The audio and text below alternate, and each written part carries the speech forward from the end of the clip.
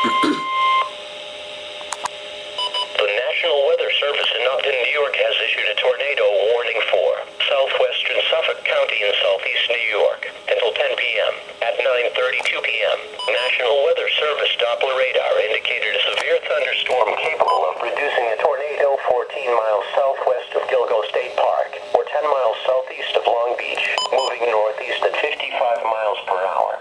Other locations in the warning include but are not limited to Amityville, Lindenhurst, Babylon, Robert Moses State Park, Capri State Park, Bayshore, Islip, Sayville, Ronkonkoma, Patchogue, Holbrook, Davis Park, and Brentwood. The safest place to be during a tornado is in a basement.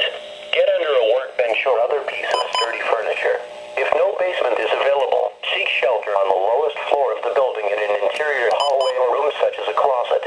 Use blankets or pillows to cover your body, and always stay away from windows. If in mobile homes or vehicles, evacuate them and get inside a substantial shelter. If no shelter is available, lie flat in the nearest ditch or other low spot and cover your head with your hands. Repeating, a tornado warning has been issued until 10 p.m. for the following counties: Suffolk County, New York.